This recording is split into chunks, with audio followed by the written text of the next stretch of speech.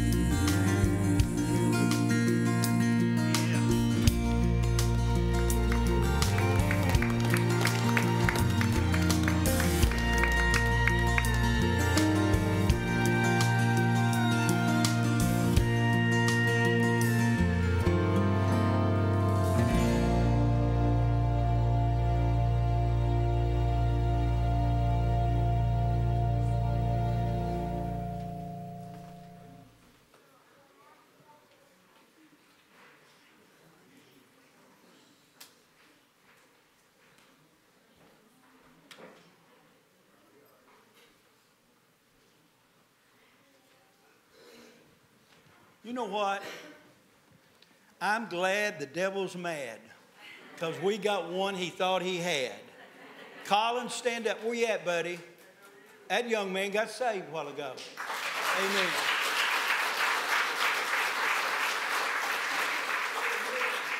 Amen. Amen. Now, there'll be those who'll say, well, he was just too young. Just too young. You know what? I'm going to leave it in the hands of God. Right? I believe that boy, he'd been taught all his life about Jesus. He's taught it at home. He's taught it in his education. He's taught about Jesus here at church, Bible school, Sunday school, from this pulpit. He knows about Jesus. And he knows he wanted him to be a Savior. And he come and ask him to be saved. And he says he's saved. That's good enough for me. That's good enough for me. Let's give God a great big hand clap of praise.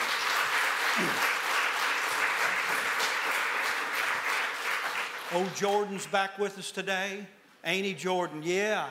He was here Wednesday night, come walking in here like a brother in Christ that he is. Yeah. He got saved last Sunday. Give God a great big hand clap of praise.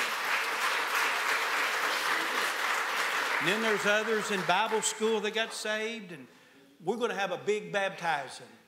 And you say, Brother Gary, you always say big baptizing. I don't care if it's 1 or 100, it's a big baptizing when you have baptized. That means something big has happened. And the biggest thing that can ever happen to you in life is to know Jesus as your Savior. And if you're here today and lost, God wants to save you. I don't know the mind of God. I certainly can't instruct Him, but I do know what He said. He wants you to be saved, and He will save you if you'll come believing that He is. And you know what? Then there'll be battles and trials and troubles, and we've sang all about those things this morning, but He will never leave you. He's going to be right there for you. He's going to be right there for you, and when you fail, He can't fail. God can't fail. When I fail, God don't fail. I fail. I do. And then He's got a remedy for my failures. If I confess my sin, He is faithful and just to forgive me of my sin and cleanse me of all unrighteousness. Well, Brother Gary, I just don't sin. The Bible says you're a liar, and the truth is not in you. I'm just being plain, right? I'm just telling you the Bible. I want you to know that God loves you today, that He can save you if you want to be saved. He'll save you. None of this stuff, election, none of this stuff, predestination as far as your salvation. He knows everything. He knows you'll be saved or whether you'll be lost. He knows that. But it's up to you to choose, okay? It's up to you to choose. Let's give praise to His Word. And then we're going to preach about an hour and a half. This is my Bible. The Word of God. Inspired, infallible, inerrant, alive, powerful, preserved. Preserved. Sharper than any two-edged sword. Heaven and earth will pass away. God's word will never pass away. I will make it a lamp unto my feet, a light unto my path. I will hide its word in my heart, that I may not sin against God. Give Him a big hand clap of praise. Praise. Sister Diane, I love you, girl. It's good to see you back at church. I don't think I got to you. She's been gone a couple of Sundays. She's got a grandson, Noah, that's at the hospital in Louisville. I trust he's doing well, and God's a good God. All right, turn in your Bibles to 1 Corinthians chapter 11. Chapter 11. We're going to take the Lord's table today. Now, when we take the Lord's table, I don't always preach the message on the Lord's table, but I'm going to touch on it a little bit today with God being my helper. In case I forget it, while you're turning, we got a big meeting tonight up on the courthouse square. On the courthouse square at 6 o'clock, we're going to have church, guys. How do you know? Because the head of the church will be there, and that's Jesus Christ. Jesus Christ. And we're going to have a big time in the Lord. Last month was a good evening. People worshiped. We heard the Word of God. Wonderful singing.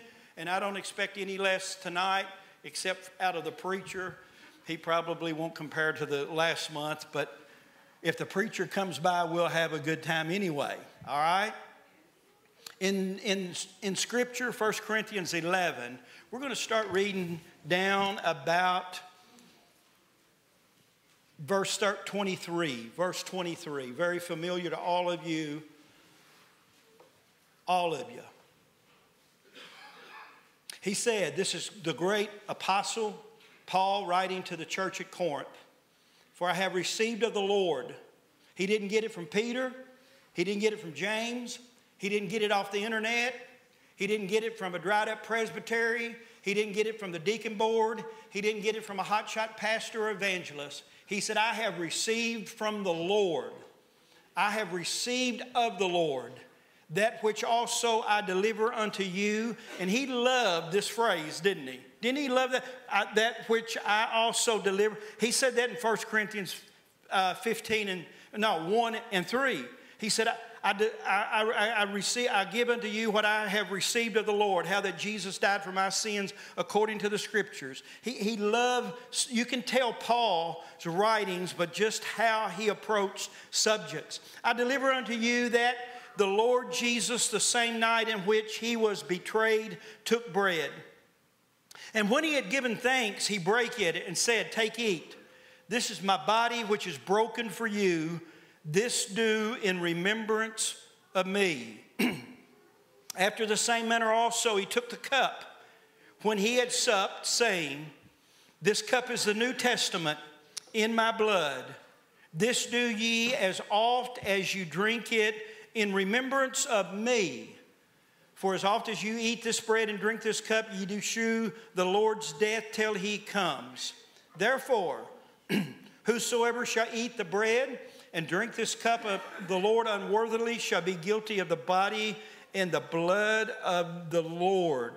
But let a man examine himself, so let him eat of that bread and drink of that cup. Let's pray. Heavenly Father, in the house of God here at Duval's Chapel, we bless your holy name. We thank you, Lord, for what we've already experienced. We thank you for the wonderful experience of salvation, how Colin has come, Lord, and bowed his heart. And one day after a while, because of this experience, he will live forever in heaven in glory. I thank you for that. I thank you for a mama that loves Jesus more than life and loves her family enough, God, to tell them about you. I thank you, God, for this hour. Help me to preach this message, not for fame nor for fortune, but to bring you glory and honor and salvation. In that name we pray, in Jesus' name, amen and amen. What a great message. What a great message. Listen, I can't do it justice. I have never done the Word of God justice. I have never. I've been preaching 50 years, hundreds, thousands of sermons. I've never done the Word of God, or no, I don't feel like I ever have. You just can't do it. This right here it's more than enough, as the old preacher said, isn't it? It's more than enough. It's what every soul needs, this right here. It's what every soul needs. I don't care where your nationality, the dialect that you speak, your educational level, financial status. It doesn't matter. Your position in society. Every soul needs this right here, the Word of God. You know, when you're saved, you are born by the Word of God. Ain't that what it says? We are begotten by the Word of God. You say, no, I'm begotten by the Holy Spirit. They're inseparable. They're inseparable. The Word of God is Jesus Christ, guys. He is. I quote this scripture over and over. Y'all get tired of hearing it. I never get tired of hearing the Bible. Well, you have now, because I quote John 1:1 all the time, don't I, guys? In the beginning was the Word was with God, the Word was God, the same was in the beginning with God. All things were made by Him. Without Him was not anything made that is made. In Him was life, and the life was the light of man. And the light shined in darkness. And you know what the Bible says? The darkness couldn't do anything about it. The King James says, and the darkness comprehended it not. And the word comprehended it not out of the Greek simply means it couldn't do anything about it. It couldn't stop the light. Darkness can never stop the light, even naturally. This morning, I'm up every morning before daylight. I tell you, like one person said, God only gives us so many sunrises, and we don't need to miss very many of them, right? So I'm up every morning. I'm safe in saying that. Almost every morning before daylight. But every time, about 5 o'clock now, things start lightening up. Long before you see the sun, the darkness gives way to light. That's what happened with sin when Christ came into this world. The darkness of this world and the darkness that was under the law of sin and death that God instituted through Moses by the dispensation of angels had to give way to the light. In him was light, and the light was the life, and the life was the light of man. That's where we're at today. That man, Jesus Christ, came into this world to save the world, to give light to darkness, to change hearts, to change minds, to establish the greatest entity on this planet, and that's the church of the living God that we're all a part of if we're saved. You know, we got a nickname over this building, and it's Duval's Chapel General Baptist Church. But the name really of the church is the Church of the Lord Jesus Christ. And that's the one we can rejoice in today. So what is it that's on your heart today, Brother Gary? I just want to talk about exactly what I read to you. What I read to you. Paul is writing to a church that he loved Mike more than life. I believe that. I believe that every pastor, any pastor that's worth his salt, loves the church more than himself, loves the church more than life. If the shepherd would not give the life for the sheep, he's a hireling. Ain't that what Jesus said? He's a hireling. In other words, he just hired himself out and it don't mean nothing. It's like you renting a car. I got one out there the GM gave me because that big truck of mine is no good. It quit on me. I hate to say it, but it did. So I've got this car, and I'm driving this car, and I won't treat this car like I did my truck. I took care of my truck. That's a rental car. That's a rental car. I'm telling you, listen, I'm telling you, we are the church. We belong to Christ. He belongs to us, and he is special today. And the pastor ought to love the church not as a rented car or a rented something, like he owns it, like it's a part of him. And we all take ownership of it because we're the body of Christ. So Paul loved these people. How in the world, if you know the history of this church, Corinth, how could he love this church? Because he was God's man. I'm telling you, as God's people, we need to look across the aisle in the church and love one another. Well, you don't know what I've heard it all. What that person's done to me. You don't know what you've done to somebody. We're all guilty. We all fall short. Yeah, except for grace, there go I. There I am. Except for the mercy of God, there I am. So Paul loved this church. So what was going on? Everything you can think of. This church was established by the great Apostle Paul in one of the most ungodly cities. It was the Las Vegas of that era. It was high cultured. It was a great community of wealth, but it had its vices and its ills because it was a Gentile city. Oh, they was doing everything in this place. Did you remember when he wrote to this church and he said it's a shame for a woman to cut her hair short or to shave her head? You remember that? And some religions have built a whole religion around that with their women.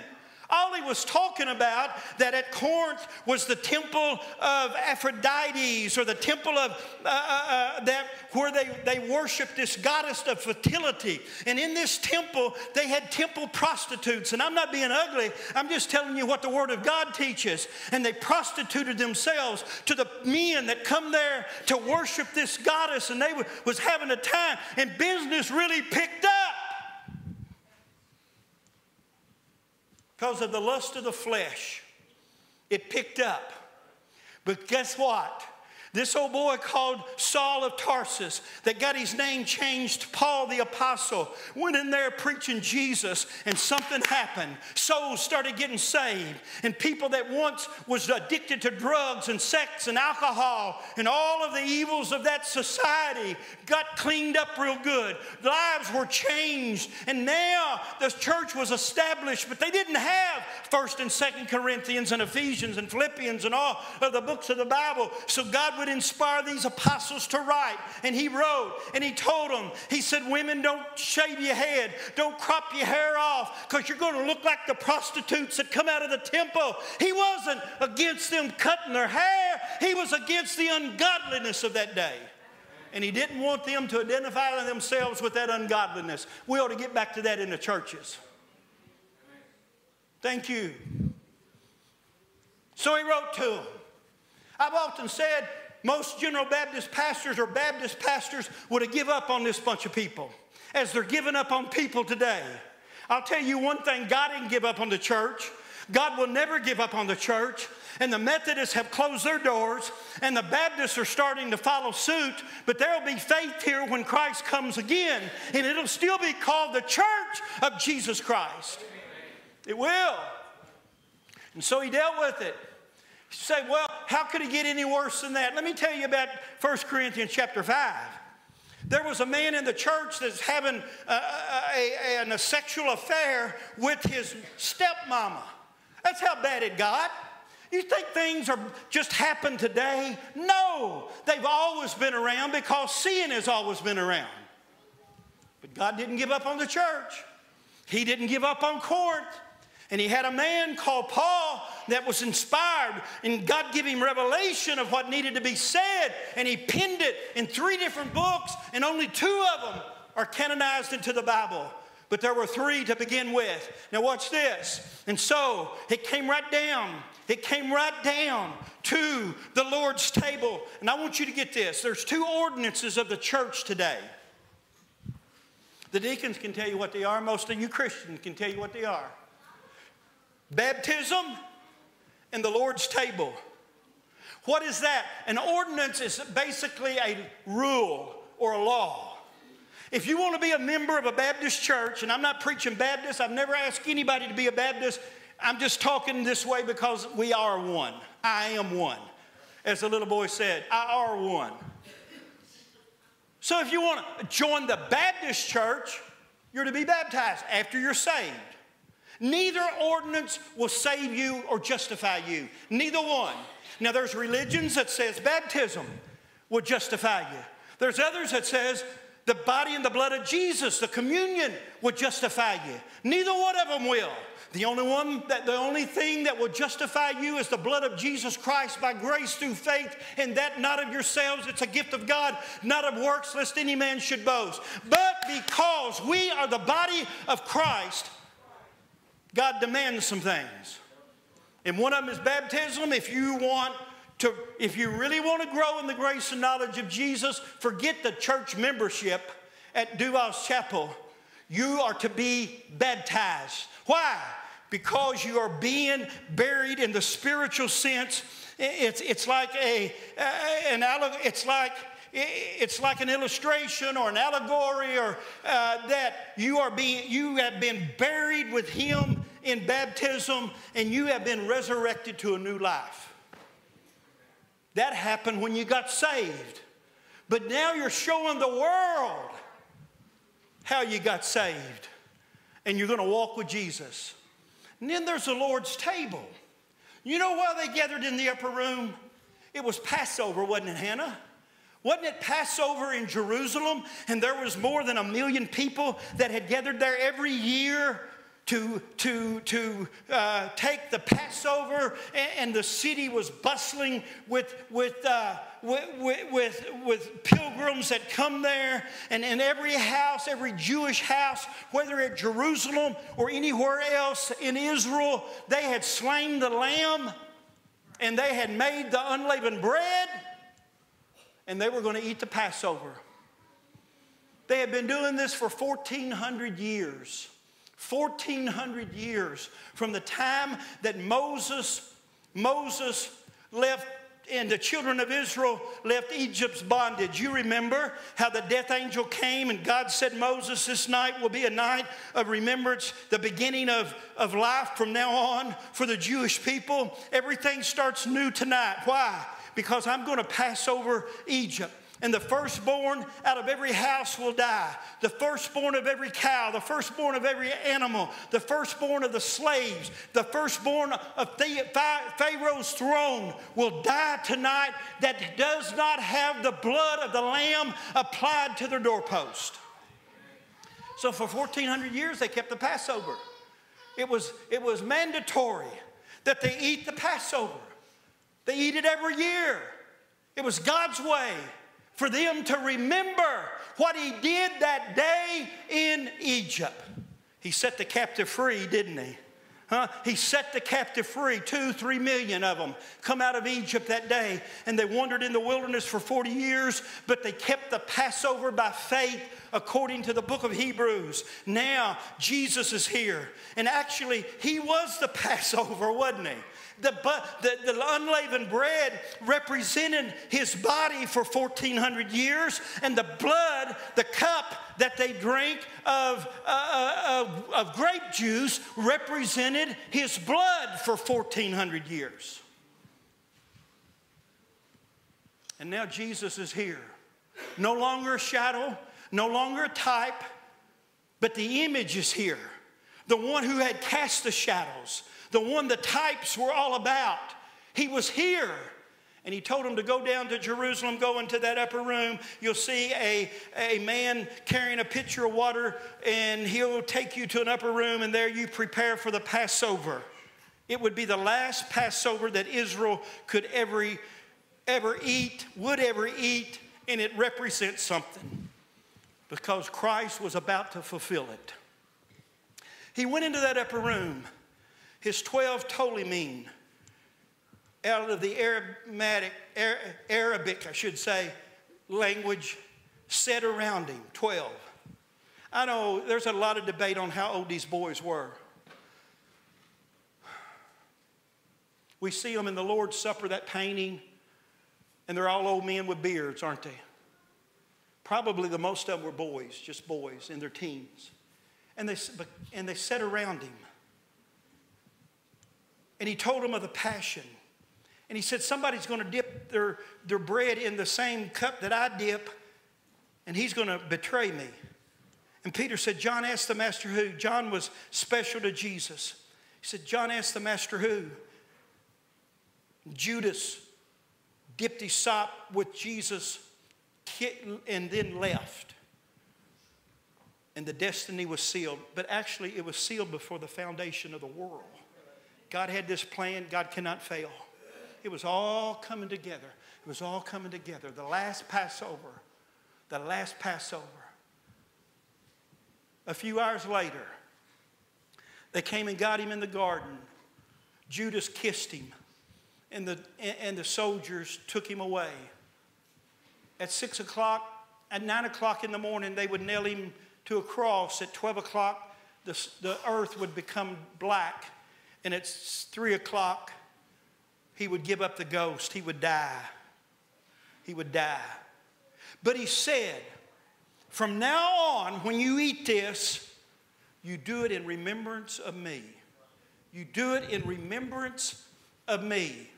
Now, what did Paul say? What did he say? He quoted Jesus, is who he quoted. And he said, I got this from Jesus. I received it from the Lord. How did he do that? By the Holy Ghost. This is divine. This was revelation that ended at the end of the book of Revelation. And he said, take, eat. This is my body which is broken for you. As oft as you eat of it, you do it in remembrance of me. I want to challenge all of you, go home and read Isaiah 53 when you get home. 600 years before Christ, 700, he told of this event, the crucifixion, and how Jesus would be brutally beaten and become beyond recognition, and the demonic spirits would come around the cross. He called them the bulls of Bashan. If you study that out, it was demonic spirits that come to the cross where Jesus was. The devil was having a field day, but the will of God was being fulfilled. And Jesus died on that cross, and he said, now when you eat this morning, and when he spoke this to Paul, he was looking 2,000 years ahead down to Duval's Chapel. And he said, when you eat this, you do it in remembrance of me, my body that is broken for you. How soon we forget. It's beyond my understanding how some little old stupid something can happen in the church and half the church get up and leave. I don't know nothing. When I came here 5 years ago, I told these I told the pulpit committee, I don't want to know anything. I'm not going to look behind me. I'm going to look ahead. But it's sad. It is. It really is. I've seen churches divide over just about everything. This church, Corinth, was divided. You know what they were doing? Over preachers. You know, when I leave here and I'm not here, I go on vacation or whatever, I want the best preacher I can find to fill this pulpit. There's about 2 or 3 I'll use. That's not busy. That's not always busy. I want the man to come and preach the Word of God. He may not spit on everybody on the front row like I do, or the first 3 rows. He may not stomp around and run or whatever, but he preaches the Word of God. And that's all that matters is the Word of God. Not the presentation or the deliverance, but the Word of God. That's what matters. That's what we need to get back to. They said, some of them said, I'm of Paul. Paul's my preacher. He's the man. I won't even go to church if Paul's not preaching. Others said, no, Apollos. Oh, Apollos, the Grecian, the Greek, from Athens. He's the one you need to listen to. And others said, no, it's Peter. It's Cephas. And so they all just divided and got tore up. And some of them left the church. You know what we're saying here? It's not about anything but Jesus. This church should not be about anyone or anything except Jesus Christ, the body of Jesus that was broken for us, that we are healing, our deliverance from captivity, everything that we have in the blessings of the Lord God Almighty flow through Him. Your children are a heritage of the Lord, the Bible says. They're God's blessing to you, is what that means. They're God's gift to you. Your family, your spouse, all the blessings flow. That's why we remember Him. And then the most important thing is our soul salvation. Comes through Him and only through Him.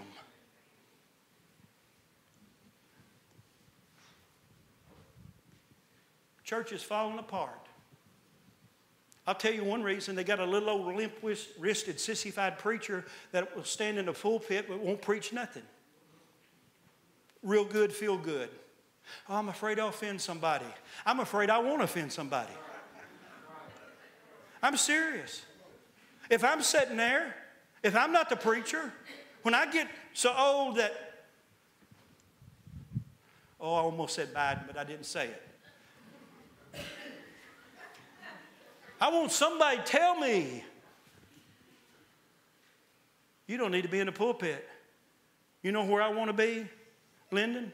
I want to be sitting right along here with you. And I want the man of God to get in the pulpit and offend me, because I know that everything's not going to be just right all the time in my life.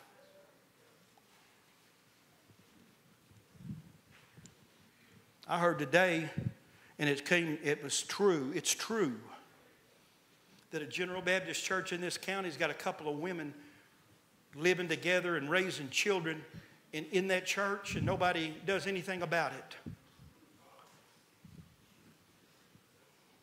Churches need men to stand up and make up the gap to fill up the hedge and preach and teach the truth. Well, I think that's okay. Is it okay? Is it okay for those children to grow up and believe it's okay to have 2 mamas? Is it okay for your children to see it in the place of worship? They're going to see it in the world. They're going to see it on YouTube. They're going to see it at school. But this place ought to be holy unto the Lord. Holy unto the Lord. And at our best day, we're going to fail. But guess what?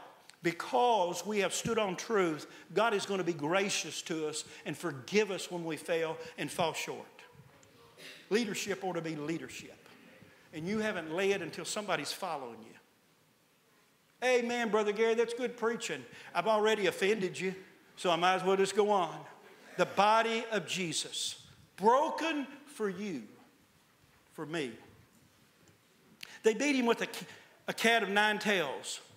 What is that? That's a whip made out of leather straps. There's 9 of them.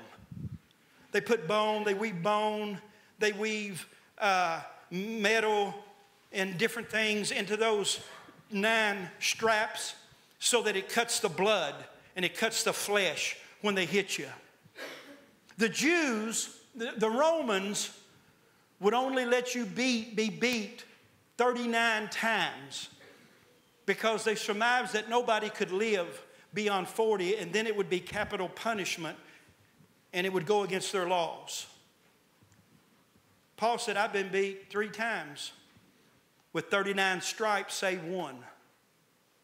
With 40 stripes, save 1, 39 under the law.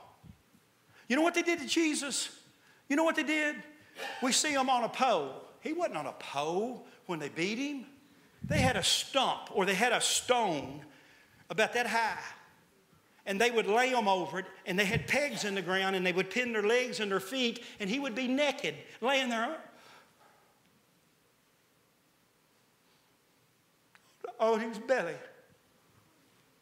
While the world watched, there he was. And they would take that expert with the cat of 9 tails, and when he would hit it, and the reason they laid him down is because he could pull that thing and rip the flesh off of him.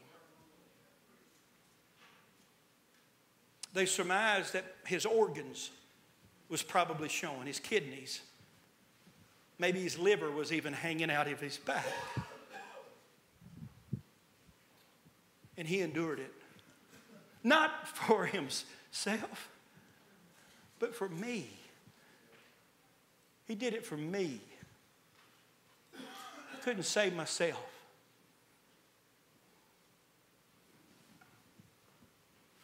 So he came to save me. And then they nailed him to a cross. Eli, Eli, lama sabachthani. My God, why hast thou forsaken me? Look in a mirror and you got the answer.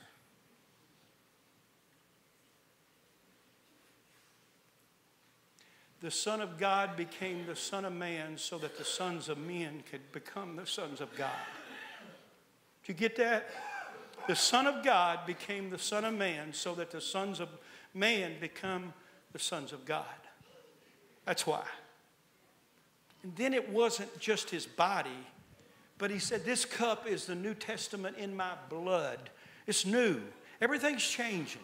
The law is being fulfilled. And now there's a New Testament, a new will and testament. And the testament can't be read until the testor is dead, right? Ain't that how it is? Anybody got a will in here? Don't raise your hand.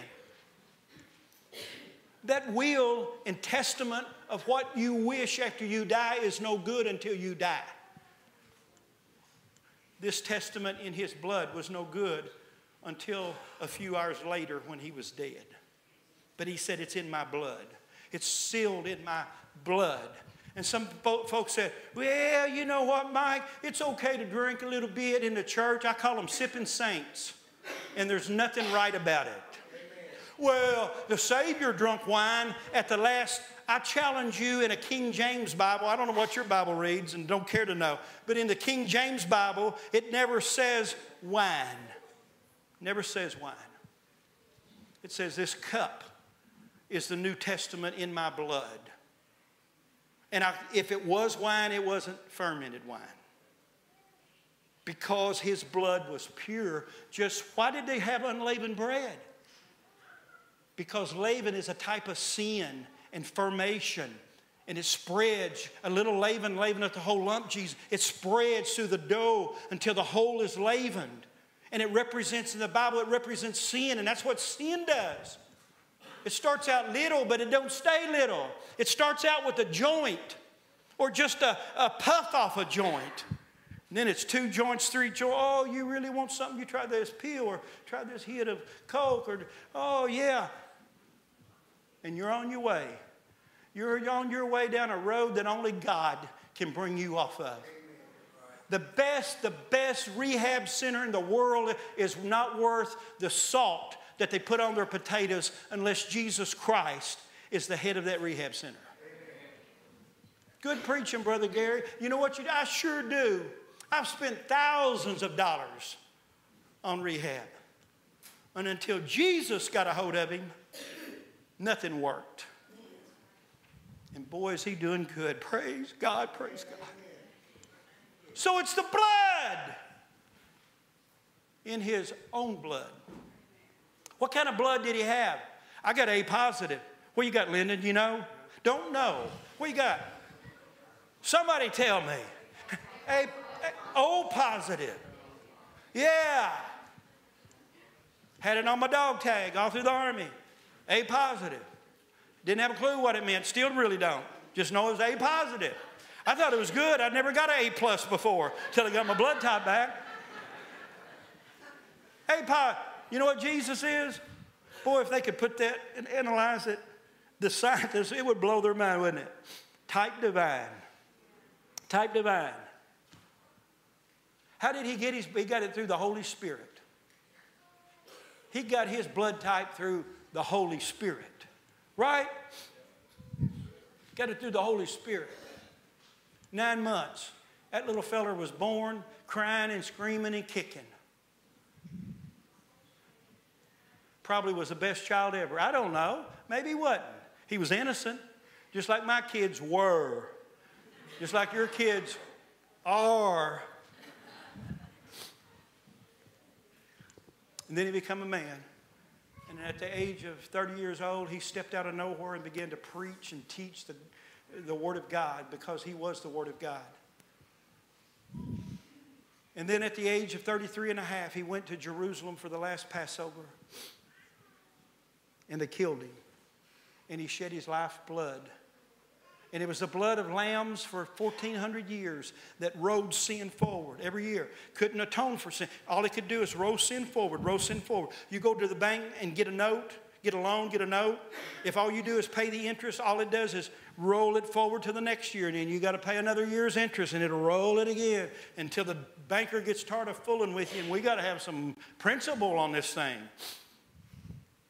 But it would roll sin forward. Then finally, Jesus came. And once and for all, woo, he gave his life's blood. It didn't roll sin forward. It atones for sin. It's the remission of sin. And only he could do it. Only he could do it. You say, Brother Gary, you don't know what I've done. You don't know what I did. You don't know how many times I did it. God does. Still loves you. You don't know how you don't know how many times I backslid. God does. Well, Brother Gary, I don't know. You know what? I don't know. I don't know if I ever got saved. Let me tell you what Spurgeon said. He kind of mocked at that saying. Well, Brother Gary, I don't know if I'm hungry. Then eat. Well, I don't know if I've ate. Eat again. Well, I don't know if I'm not saved. I don't know if I'm saved. Then get on the altar and get saved.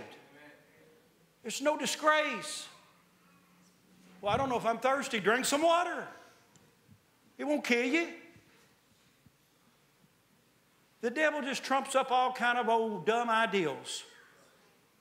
Now, I want to tell you something. I'll be the first to tell you. If you didn't get saved, if you ain't born again, quit playing around with salvation and get it right with God. Get it right with God. I don't care if you're the deacon, the deacon's wife, the deacon's kids. It doesn't matter.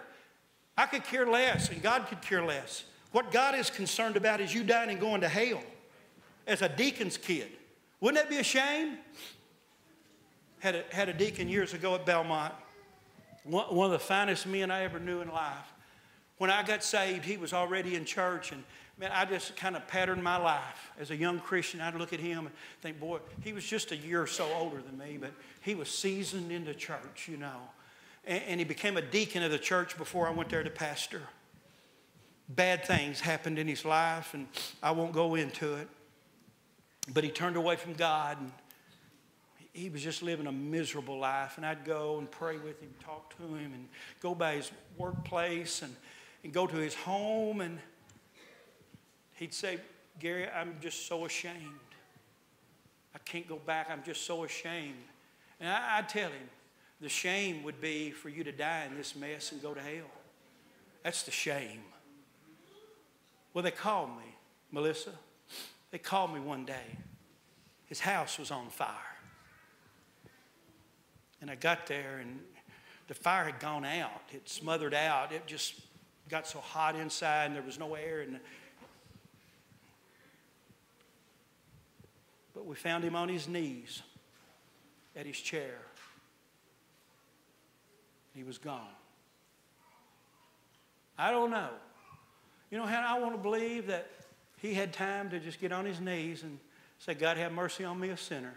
That would have been good enough, because he had been a saved man. Here's what I'm saying. Don't ever cut the blood of Jesus Christ short in your life.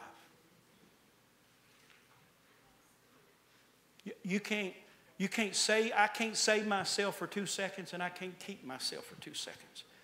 And if I lived another 50 years and preached the gospel for 50 more years, somebody said, oh, Lord, have mercy. It wouldn't buy me 2 seconds in heaven. It wouldn't. Why? Because it's by grace you are saved through faith, and that not of yourselves. It's a gift of God, not of works, lest any man should boast. But we are his workmanship, created in Christ Jesus unto good works that God hath foreordained that we should walk therein. Live right. Live right. And if you're living like hell, something's wrong. Something's wrong in your life. And you can get it right today. Before we take communion, you can get it right today. This is the blood. And Jordan, you're going to get an opportunity, buddy, for the first time to take this special service. It's up to you. But I'm telling you, that boy ain't been saved but what? A week. 7 days. Ain't that special? He's been a new creature 7 days. I've been one for 50 years. I don't look new. This is special, guys. You say, well, maybe I'm not worthy. Let me ask you a question. You going to heaven? You going to heaven? Now, I'm telling you, Mike, me and you could sit here. Mike's about, he's my hero. I want you to know that, okay? I got several, but Mike's one of them. But we could all sit here and say, well, I done this, or I done that, or I had a bad thought, or, you know, maybe I watched something on YouTube I shouldn't have, and I heard a word I shouldn't have listened to. And I don't believe God was talking about this. I believe he was talking about, is your soul dark? Are you committing habitual sin? Have you not got sin under the blood? And, you know, Jesus died for you. And if you're here, come on, singers, come on, Hannah, whoever. Now, I know it's been scattered and I've been chasing rabbits. I caught 2. I don't know if y'all kept up with it, but I caught a couple rabbits. Y'all, you're here. You're not a Christian. I'm telling you, I could care less if you ever become a Baptist. I'd want you to be a part of this church. Jesus didn't die to make you a Baptist. He died to make you free from sin. In heaven, what will happen in heaven? You know what happened last Sunday in heaven with Jordan? I like that name. In my opinion, Jordan was one of the greatest ball players to ever put on a pair of tennis shoes. Really. But that Jordan don't compare to this Jordan, if that Jordan is not saved. What happened to this Jordan last Sunday is bigger than Air Nikes. It's bigger than scoring 79 points a game. It's bigger than winning the MVP year after year, Rookie of the Year, on and on. What happened to him? He became a new creature in Christ Jesus. And I'm telling you, all of the hell in this world can't take that away from him. Oh, hallelujah. 50 years from now, He'll be testifying in this church. He'll say an old preacher in black shoes with white soles. Ugliest things I ever seen in my life. I'm glad that that fad is over with. Told me about Jesus.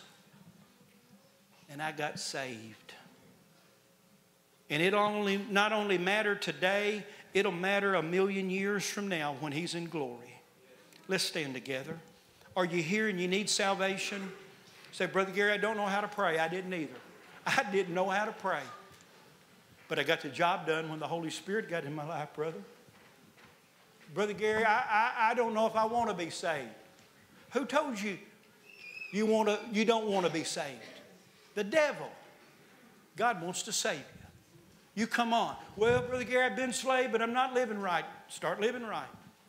Come on, get your sin under the blood. Let's have church today. No excuses. Let's have church.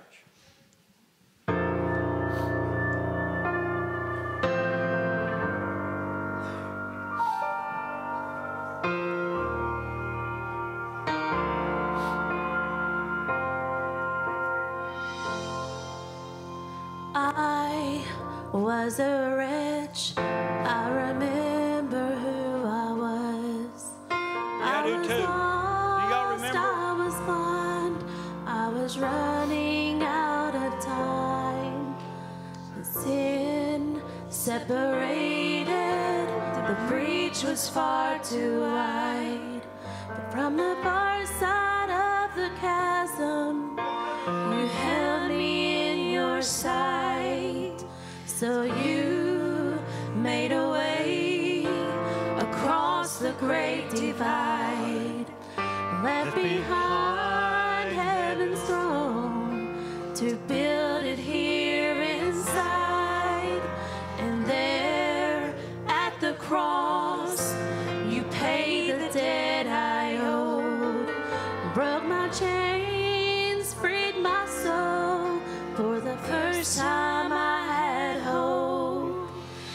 Thank you, Jesus, for the blood applied.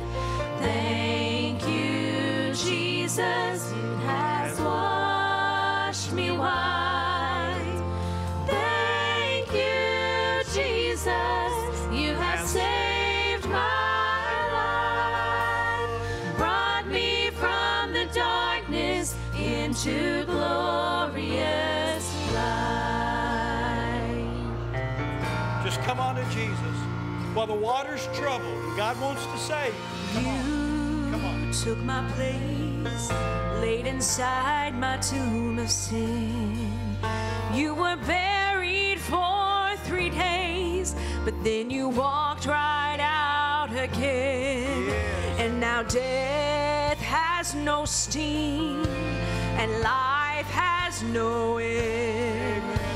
For I have been transformed by the blood of the Lamb. Thank you, Jesus, for the blood applied.